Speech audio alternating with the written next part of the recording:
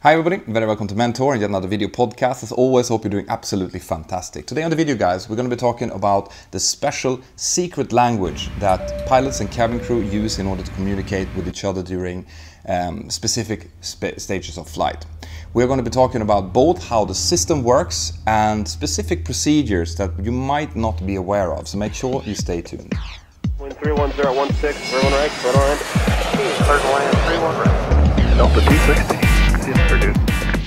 This video is brought to you in cooperation with Brilliant.org. Now, Brilliant.org is a smarter way to become smart. They will help you to increase your mathematical skills and your physics skills. And the 500 first of you who uses this link below will get 20% off the annual fee of Brilliant, but it's completely free to check it out. Right, guys, if you have been a passenger on a 737 lately, you will probably at one time or another have heard or thought about these dings and ding-dongs that happened at irregular intervals throughout the flight. And you might have thought, I wonder what that is. Now, that is actually a fascinating system, something that has been developed over years and years, and it kind of works like a secret code language between both the flight crew and the cabin crew, and between cabin crew and cabin crew. So the system is an audio-visual system. It means that there's both sound signals and visual light signals. And the light signals, you might have seen them, they're situated both in the front of the cabin, next to the toilet, in the center, in the roof, in the center of the cabin, and in the back, in the roof as well. It's a light fixture which has 3 different lights on it, and they are connected to the different sound signals that you're hearing. Now, the reason that we do need a system like this is, well, there are many of them, but the main thing is that we have a huge communication barrier in the form of the locked cockpit door. So since we have a door that is completely locked throughout the flight, it's very hard for the cabin crew to communicate directly with us, the pilots, and for the pilots to communicate with the cabin crew. And during certain parts of the flight, what we call the sterile parts of flight, which is basically from pushback to takeoff climb up until we're level, and from when we start descending down to when we're at the gate again, there's not really any time to communicate verbally with each other. So we have to have a system in force in order to be able to communicate messages in a simple way anyway. Now, I should mention as well, before I start giving examples of these procedures, is that they're very company specific. So each company is going to have different meanings to the signals, but the signals are largely the same. The other reason, obviously, that we do need this system is because of the aircraft being very, very long and very noisy. So even though cabin crew could see each other, they can't really communicate from the front to the back. And they need to be able to do so fairly quickly, both in case of an emergency, but also just from day-to-day stuff, like if they want to get something from the forward galley to the back.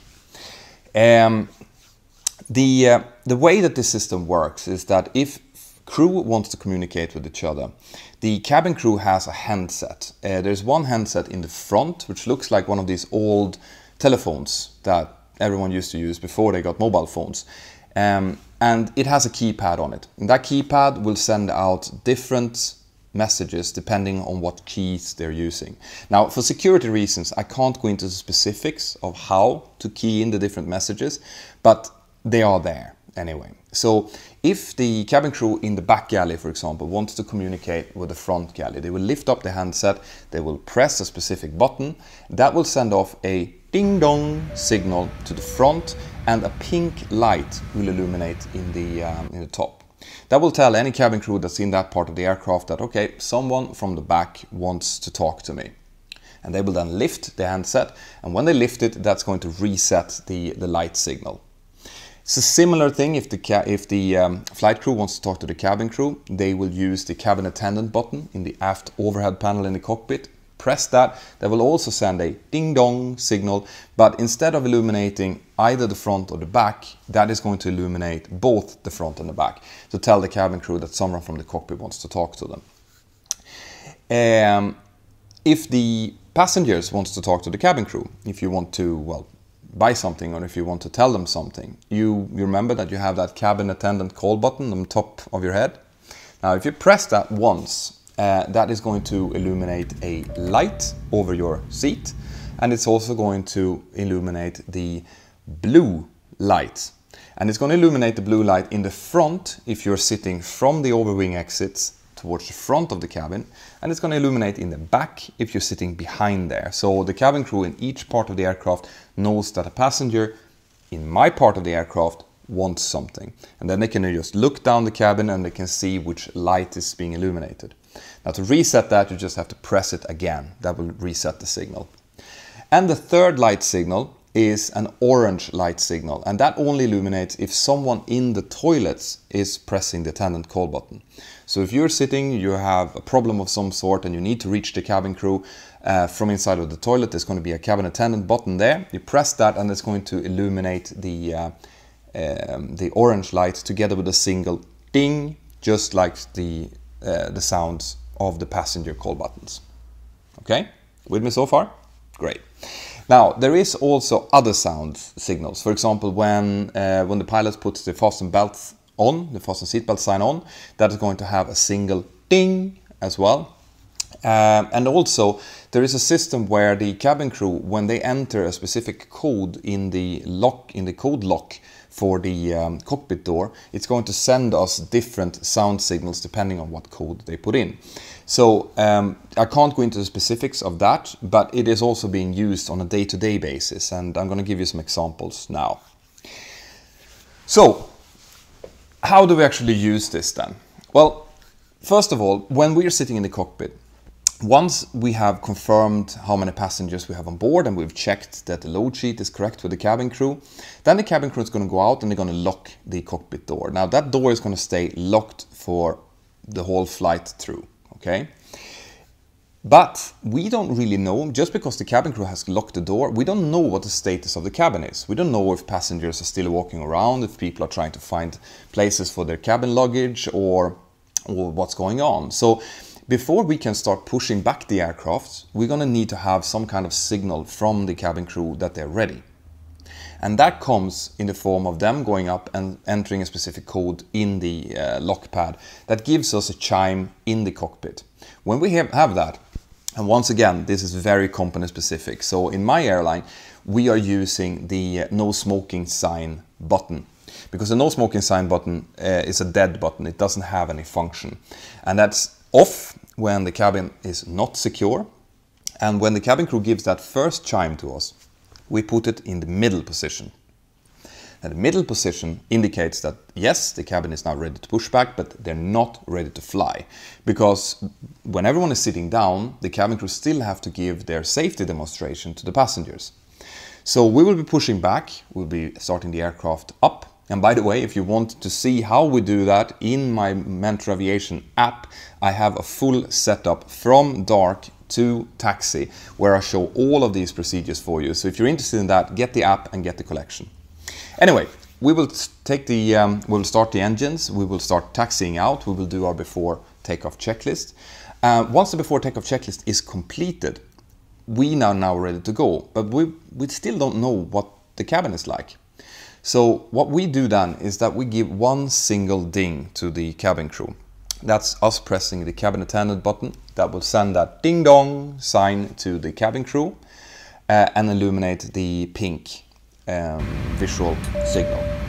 The cabin crew now knows that, all right, so the flight crew is ready to go. They will make sure that their safety demonstration and everything is done and the cabin is secure, and they will once again enter a code into the keypad.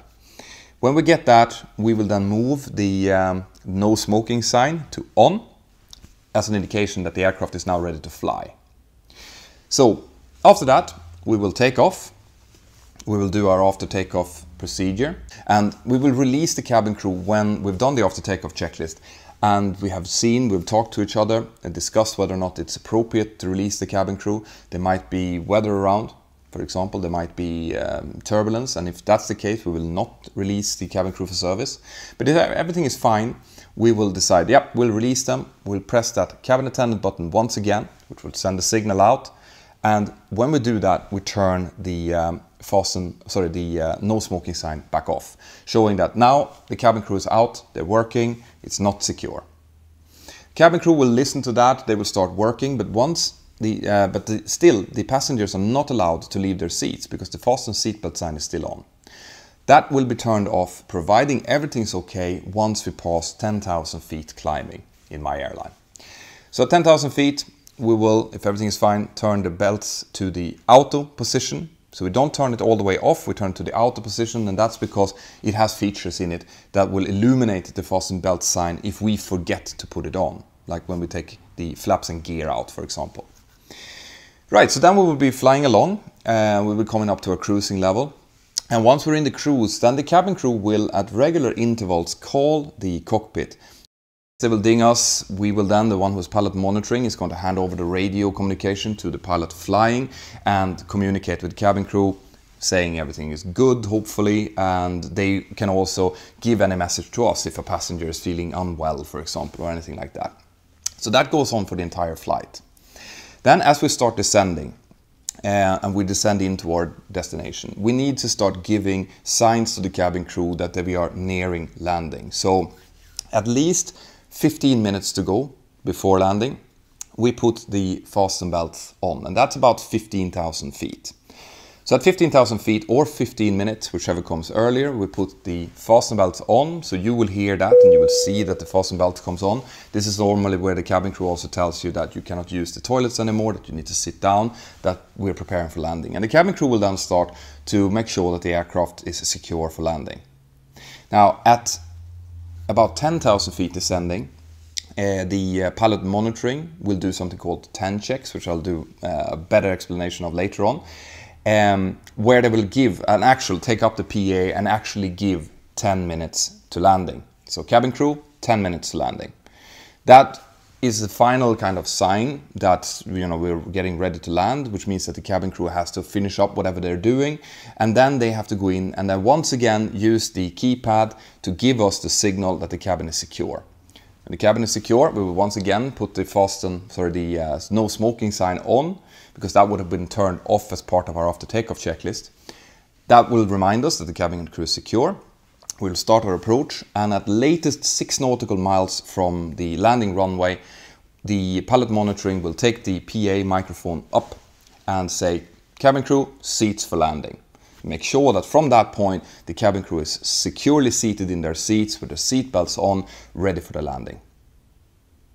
Of course, on top of that, we are making PAs. We do PAs. I do a welcoming PA as the captain in the beginning of the flight.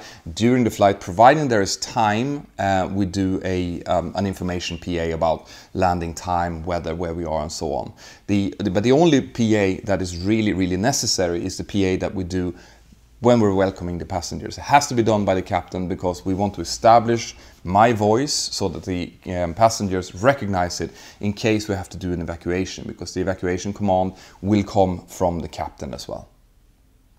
So as you see, guys, as with everything, even though it seems random inside of the industry, dings that's coming at different intervals and so on, there is a very specific purpose behind them, and they're all due to safety. As always, there is, there's loads of these things, and I'm going to continue to make videos about them to make, to show you guys how much thought is going into the safety work within the airline industry today.